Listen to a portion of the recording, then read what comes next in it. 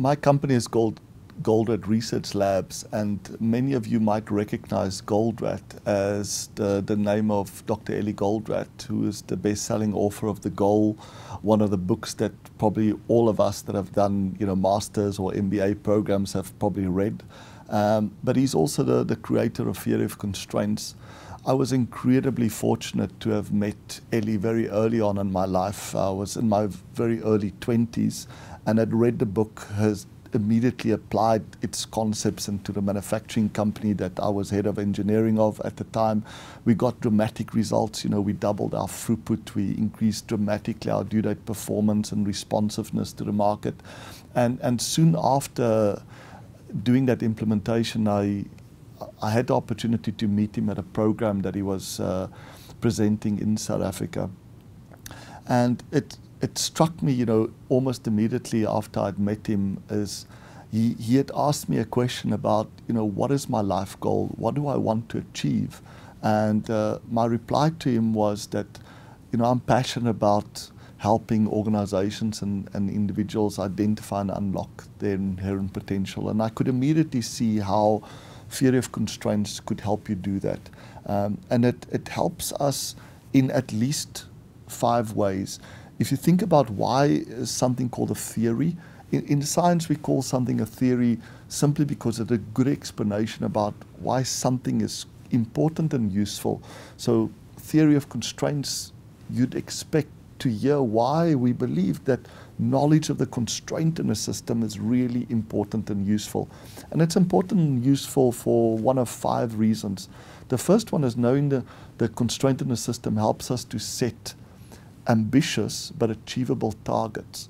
If the system is constrained by the potential of the constraint, then knowing the gap between the current performance and the constraint's potential is a practical way of setting achievable but also ambitious targets.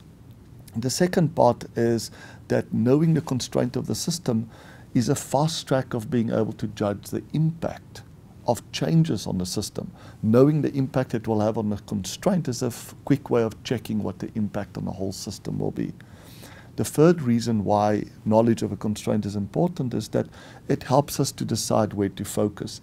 We have many more things demanding our attention than what we have available attention, and knowing that we should focus our attention and other scarce resources on a constraint as the primary way of lifting up the performance is really important.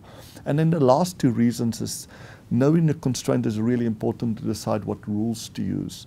We don't want to use rules that local optimize or short-term optimize. We want to use rules that global optimize the system. And it turns out that the rules to optimize the constraint is also the rules to optimize the whole system. And lastly, of course, when should I change the rules? When a constraint moves, I should change the rules. So I immediately realized how powerful this theory of constraints was in helping individuals and organizations make better, faster decisions.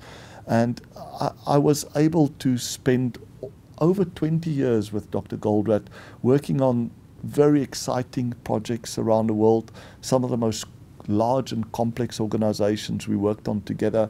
And unfortunately, he passed away in 2011.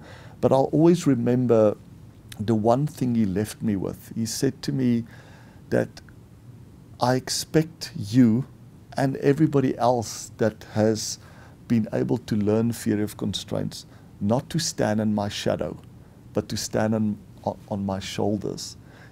Science is advanced when we stand on the shoulders of giants.